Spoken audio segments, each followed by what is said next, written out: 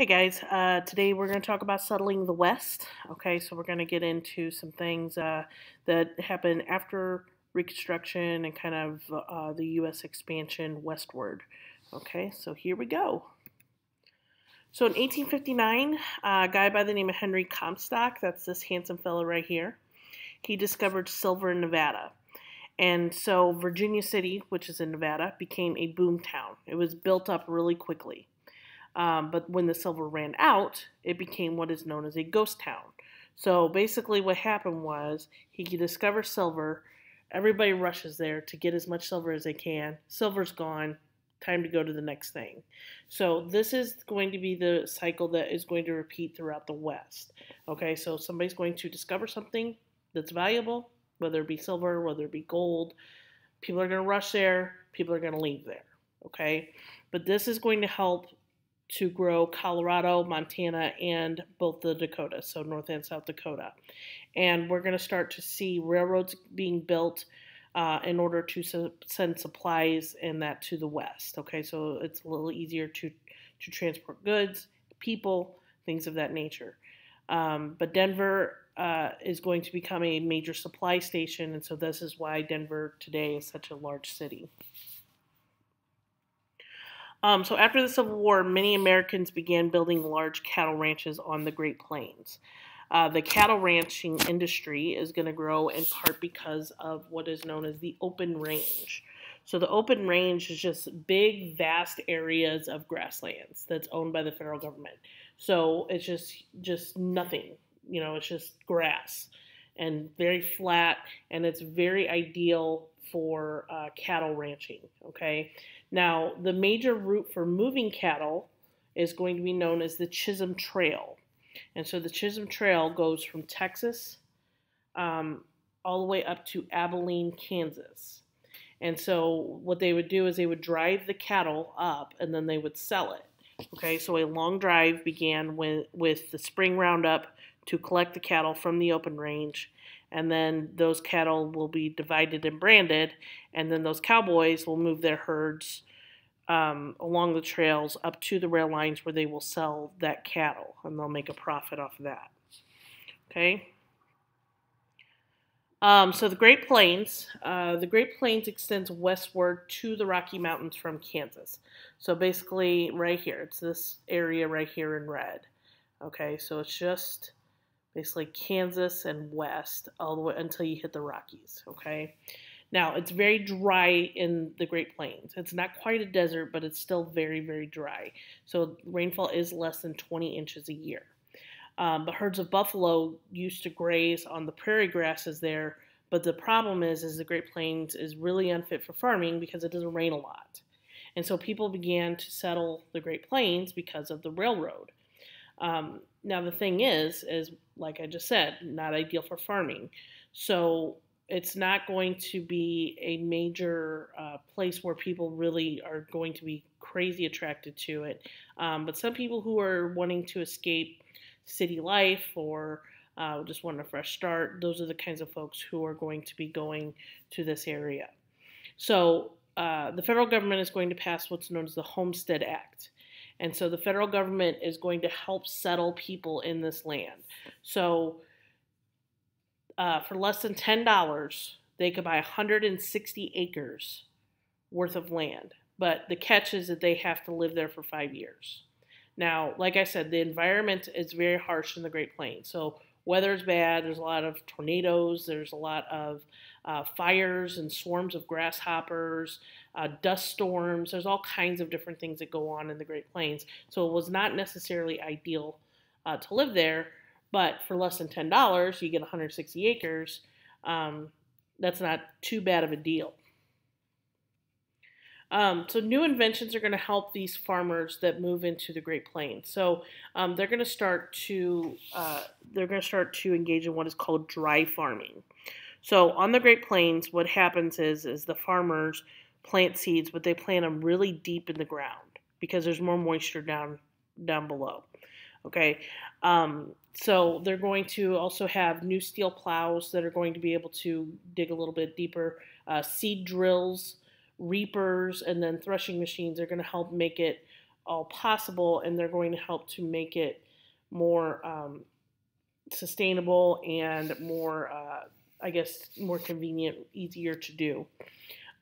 Their primary crop is going to be wheat, and because wheat is a very hardy plant, okay, it can grow in very harsh conditions, and so wheat is going to become the most important crop of the Great Plains. So many farmers are going to move to the Great Plains in order to harvest their wheat, and so it's going to be known as the wheat belt. Okay, we live in what's called the corn belt, just so you know. But they're going to create what are called bonanza farms. And basically, these are large single-family farms, up to 50,000 acres. So that's a lot of acres. In the 1890s, a glut of wheat will cause prices to drop, however, because so many different farmers were harvesting wheat. And so there's too much of it in circulation, and so that causes the prices to drop. And so some of these farmers are going to lose their land because they couldn't pay back their bank loans. And then what's going to happen is there's going to be a prolonged drought, and then that's going to make matters worse. And so, because all of a sudden there's going to be no wheat to sell, and then they're going to force a lot of those farmers to move back east. Okay, so this right here shows you the different belts, I guess, the agricultural regions of the United States. Okay, so the Great Plains we're talking is in this area right here. Okay, so you have wheat belt, the winter wheat belt, the spring wheat belt, right in this area here. As you can see, we live like right on the edge of the corn belt and general farming. We have pretty good farmland in this area here. Okay. All right. So Native Americans. So most Native Americans of the Great Plains were nomads. So what they would do is they would move from place to place in search of food. And so they would often follow the herds of the buffalo because they often hunted buffalo. Now, these people lived in extended family networks, and they had a very close relationship with nature. So their religion was derived by nature. And so these peoples divided into bands, and they practiced religion, like I said, based on spiritual power of nature. And you could see the different people we're talking about. So the Pawnees, Comanches, Cheyenne, Arapaho, the Crows, the Sioux.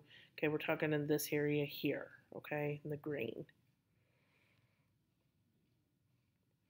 So the Native Americans had been under pressure from advancing white settlement.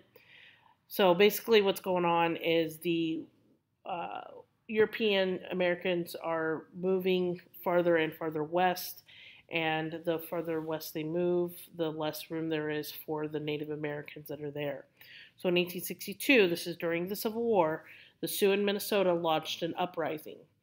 Now, they had agreed to live on a reservation in Minnesota in exchange for annuities paid by the federal government.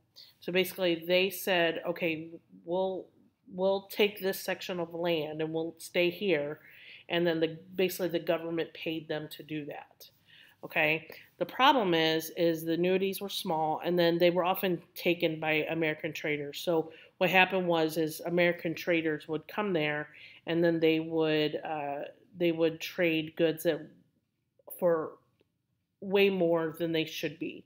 Okay, and then those annuities would be paid basically to those traders. So they basically took those. And then what's going to happen is Congress is going to delay payments, and then the Sioux were starving as well. So this is going to lead to an uprising. So in December of 1866, Chief Red Cloud's forces defeated an army detachment in Montana. And I highlight this, I forgot to make that one yellow, but that's going to be known as Fetterman's Massacre. I think it is bolded in your notes, okay? But make sure you highlight that, Fetterman's Massacre. Okay. So in the 1860s, tension between the Cheyenne and the Arapaho and miners in Colorado are going to increase. And so the Native Americans attacked wagon trains and ranches in Colorado.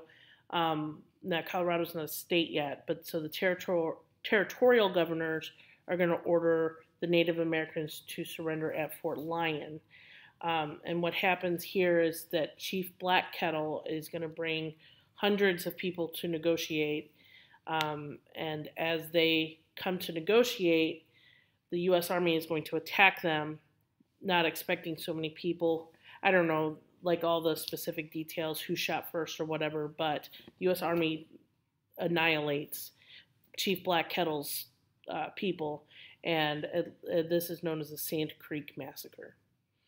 In 1867, the Indian Peace Commission is going to propose 2 large reservations that are going to basically just be there for the Native Americans, and then they would go there, and then the federal government would leave them alone. Okay, so within the government, the Bureau of Indian Affairs would run these reservations, and the U.S. Army would deal with anyone who didn't report to the reservation. Okay, and then they would sign treaties. Basically, signing treaties didn't necessarily ensure that anyone would abide by the terms. They were, treaties are only as good as your word. Anything is. And so even though you sign this piece of paper, it doesn't necessarily mean that you're going to engage in the behavior that you're saying you're going to. So in the 1870s, buffalo were starting to disappear. Many of them were killed by migrants, so all those people who were flooding into the Great Plains, they're killed by professional buffalo hunters or sharpshooters. So the railroads would have sharpshooters, and they would kill buffalo so that they would stay away from the train tracks, and then just hunters in general. So there's a lot of different reasons there why the buffalo are being killed off. Many Native Americans are going to leave the reservations in order to hunt the buffalo, so that's going to violate the treaty. And then in 1876, the Lakota left their reservation in Montana, which is near Bighorn Mountains. And so in 1876, U.S. is going to send General A. Custer, who is the commander of the 7th Cavalry. He is going to go up to the Lakota. He is going to divide his forces and attack Lakota and the Cheyenne at Little Bighorn River. So the Native Americans killed all the soldiers. This was a major massacre of the U.S. troops. And Sitting Bull and his followers, so Sitting Bull was the chief of the Lakota, and his followers are going to flee to Canada. The Nez Perce and Chief Joseph refused to move to a reservation in Idaho in 1877, and so they fled, but they were forced to move to Oklahoma. In 1890, the Lakota were ordered to stop what's known as the Ghost Dance. So the Ghost Dance is basically a ritual that celebrated the hope that whites would disappear, that the buffalo would return, and then Native Americans would reunite with ancestors. So they were ordered to stop celebrating the fact that they were hoping that all the white people in North America would disappear. So the dancers are going to flee. They're going to be chased by U.S. troops to Wounded Knee Creek, and many Lakota were killed at Wounded Knee, and this was the last big Native American resistance to federal authority. So some Americans opposed the treatment of the Native Americans.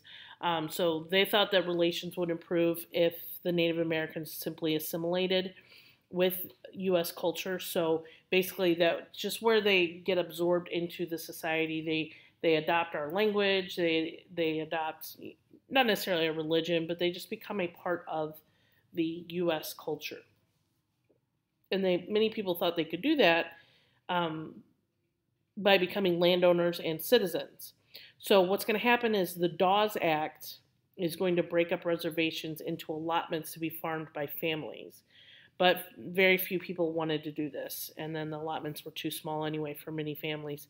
But basically, the way Native Americans lived was in extended families, and so when you try to make them go down into single nuclear families, it becomes much more difficult for them. But very few Native Americans at the time were willing to adopt the American culture in place of their own. And so assimilation was not really going to happen at that point. All right, so that's it. So I hope you guys all have a good day, and don't forget to do your processor.